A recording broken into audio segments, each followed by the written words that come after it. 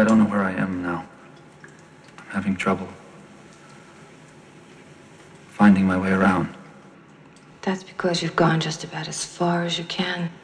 Your body has already done a lot of changing, but that's only the beginning. The self-image, your key to living without limits. Nothing splendid has ever been achieved except by those who dared believe that something inside them was superior to circumstance. Understanding the psychology of the self can mean the difference between success and failure, love and hate, bitterness and happiness.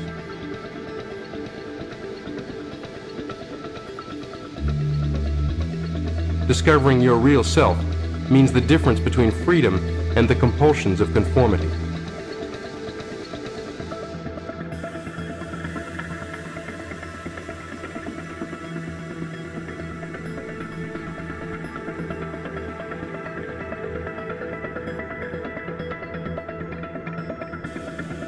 By understanding your self-image and by learning to modify it and manage it to suit your purposes, you gain incredible confidence and power. Whether we realize it or not, each of us carries within us a mental blueprint or picture of ourselves. It may be vague and ill-defined. In fact, it may not be consciously recognizable at all, but it is there, complete, down to the last detail.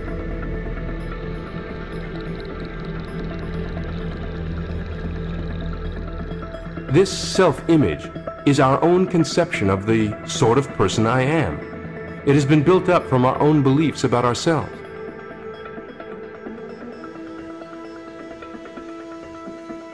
Most of these beliefs about ourselves have unconsciously been formed from our past experiences, our successes and failures, our humiliations, our triumphs, and the way other people have reacted to us, especially in early childhood.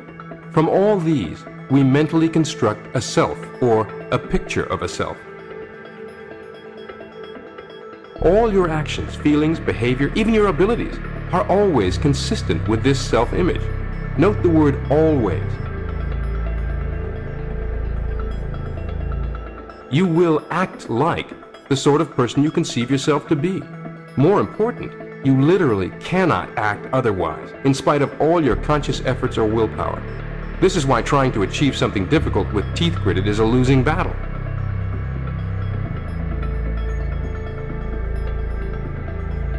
Willpower is not the answer. Self-image management is.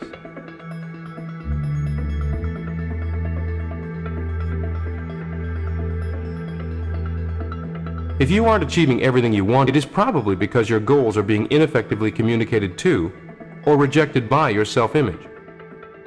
You cannot long outperform or escape your self-image. If you do escape briefly, you'll be snapped back.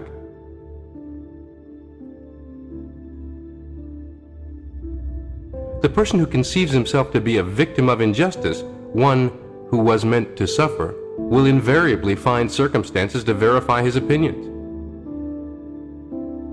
The self-image is a premise, a base or a foundation upon which your entire personality, your behavior, and even your circumstances are built.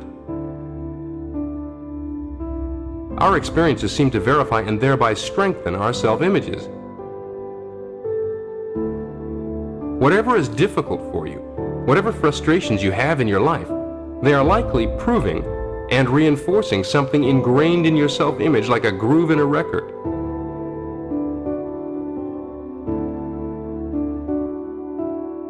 It very seldom occurs to us that our trouble lies in our self-image or our own evaluation of ourselves.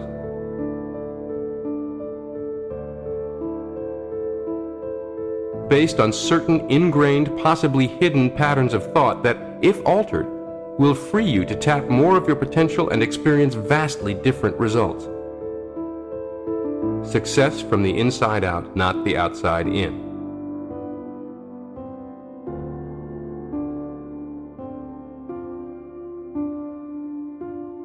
It is literally impossible to really think positively about a particular situation as long as you hold a negative concept of self.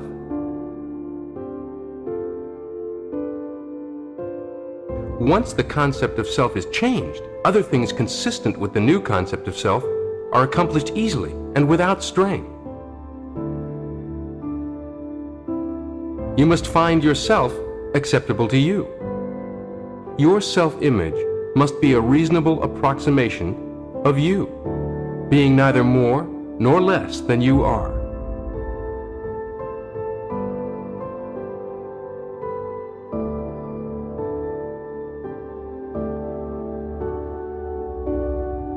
It is a genetic imperative to explore the brain, because it's there.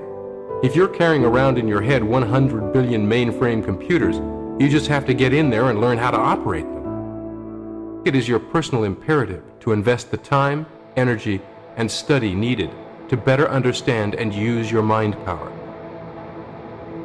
When your self-image is solid, you can go from one prospect to the next, regardless of the reception you get. Nobody on the face of this earth can make you feel inferior without your permission.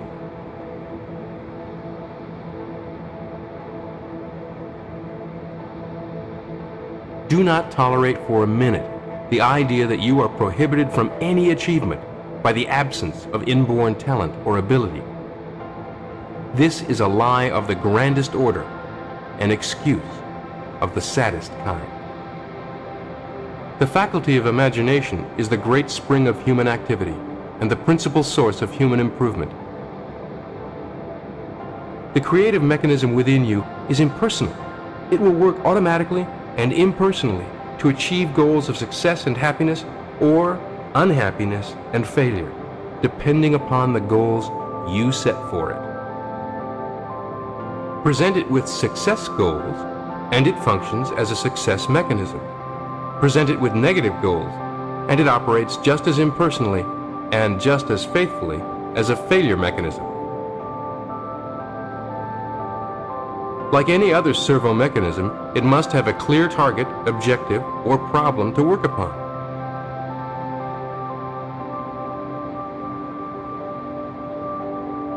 You will actually program and reprogram or engineer the personality and the life experiences you desire.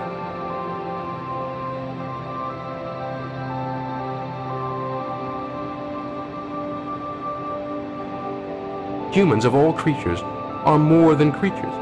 They are also creators.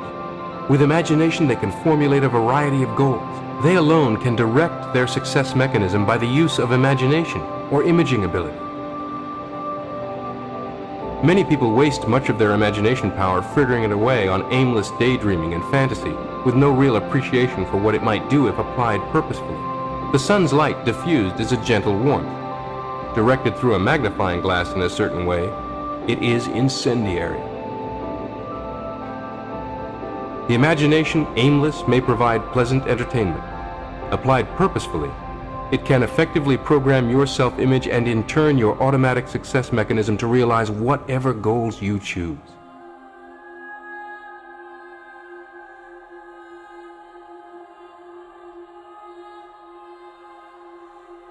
You are not a machine, not a computer, but in a very real sense, you have an awesomely powerful computer-like success machine at your disposal. Your physical brain and nervous system make up a servo mechanism that you use and that operates very much like a computer, a mechanical goal-seeking device.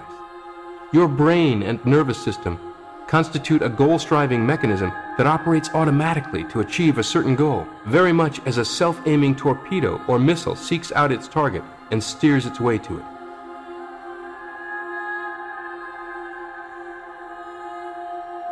Your servo mechanism is capable of being an automatic success mechanism or an automatic failure mechanism.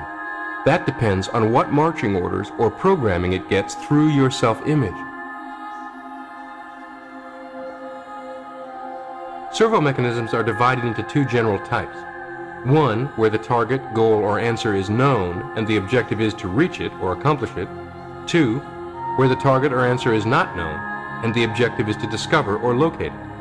The human brain and nervous system operate in both ways. An example of the first type is the self-guided torpedo or the interceptor missile. The target or goal is known.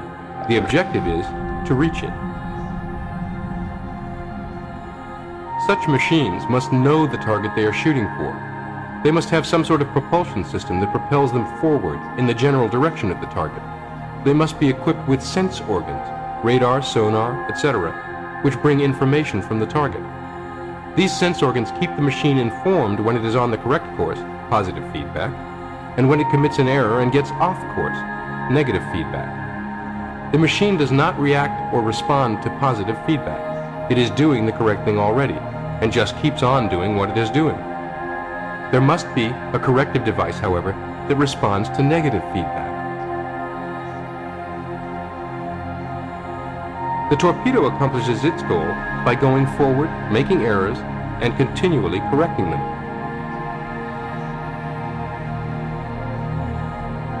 By a series of zigzags, it literally gropes its way to the goal.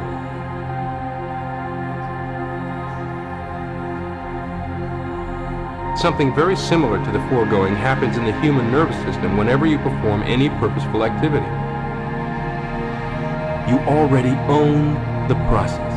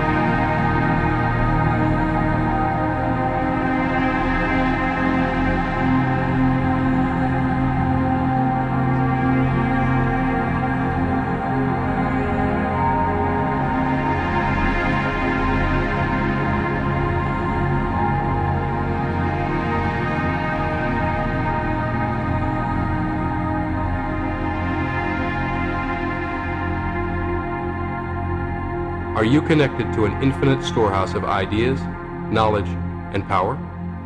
You begin with a goal in mind, an end to be achieved. Your self-image is important, so build a good one. You must have a self that you can trust and believe in.